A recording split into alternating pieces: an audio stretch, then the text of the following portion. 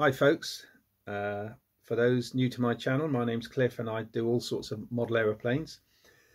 Today, this morning in fact, I'm going to be just taking the ailerons and servos off of this old wing to fit into my new Mannock biplane. So I'll just tip you down and we'll carry on,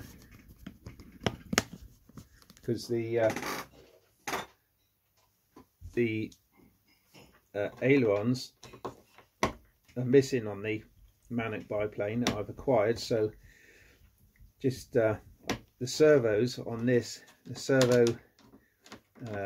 covers are pretty much the correct size for the Mannock biplane rib spacing. And I've just, out of curiosity, had a look at the ailerons, and blow me if they're not the correct depth, just about the right width. I've just got to obviously strip the cover off and just move a rib, and I've got a pair of ailerons the right length. So pretty pleased with that. So it can all come off. This was built by a friend of mine. I'm sure he won't mind.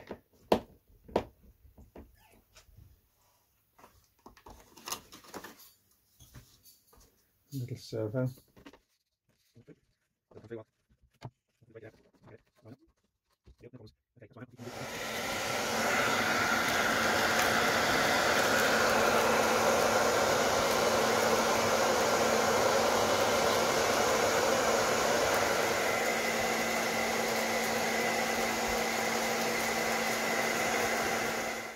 That's come off pretty clean. So let's do the other side. This is good. Everyone should have a lead weight. Now, just for a bit of fun, while you're here, I'll put it up to the wing. This is what I'm thinking.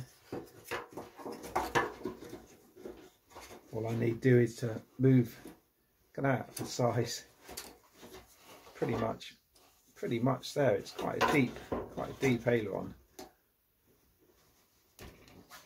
I might just have to make it slightly deeper on the bottom. Actually, it's not as deep as this wing. It's about 5mm, 3/16, not as deep. Just shortening the ailerons down from this model I dismantled, because they're pretty much the size I need. So I'm just going to start cutting these ailerons down to length.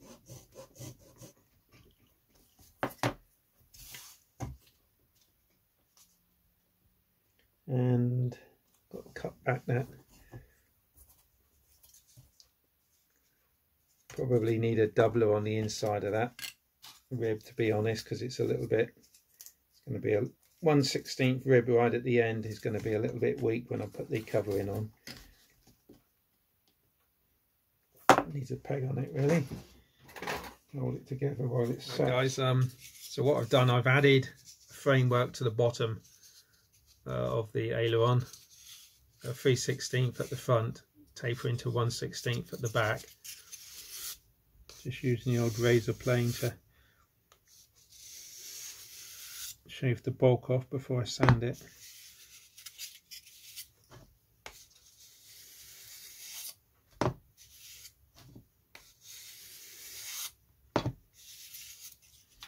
Do.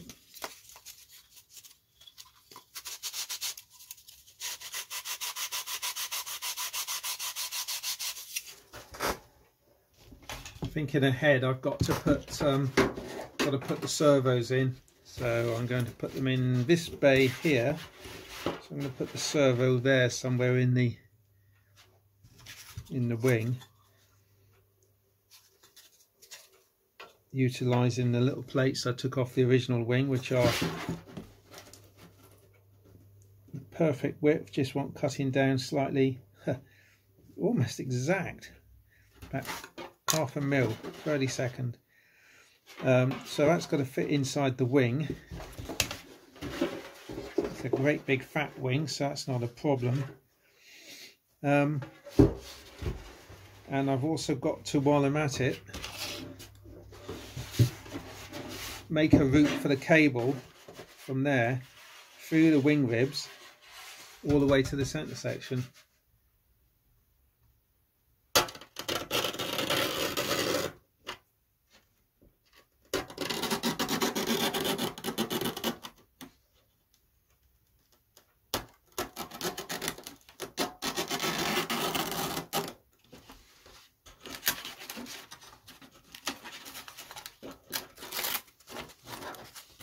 So servo is going to mount somewhere there. Put the horn on in a moment. I need to stick a plate in the bottom, and then I can stick some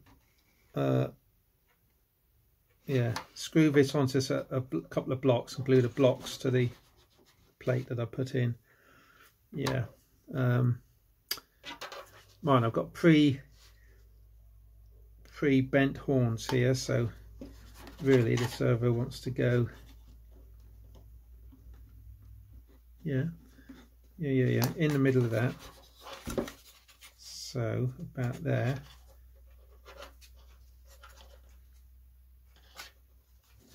So as long as the center line of the pardon me, the servo is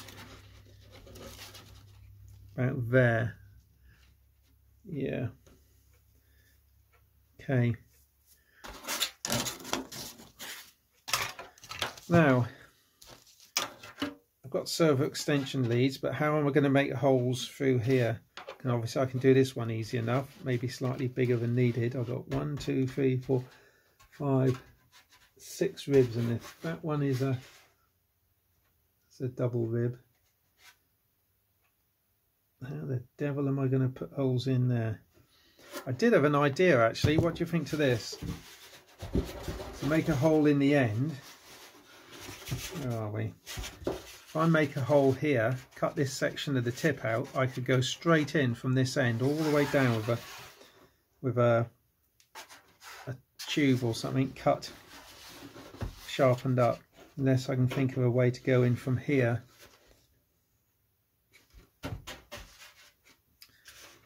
I think it's going to be easier to go in from the end, to be honest. So now,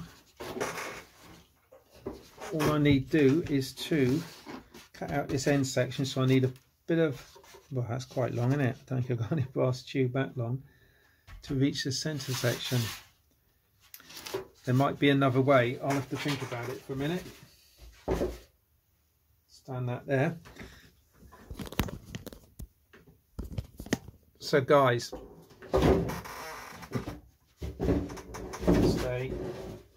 God, this wing.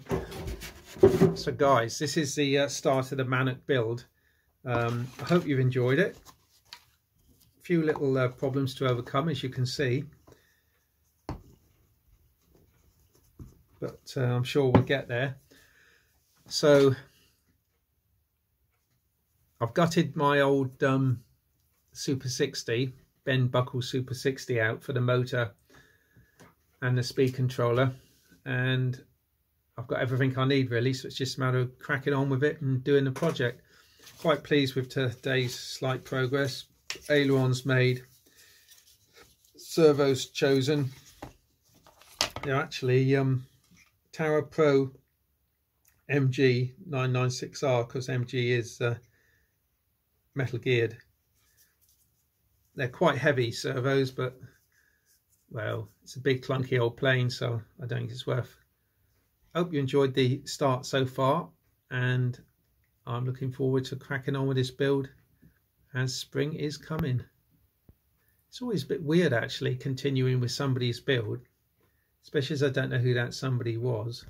Be sure to check out part 4 of the DB Mannock build and see how far I've got. Thanks guys, cheers.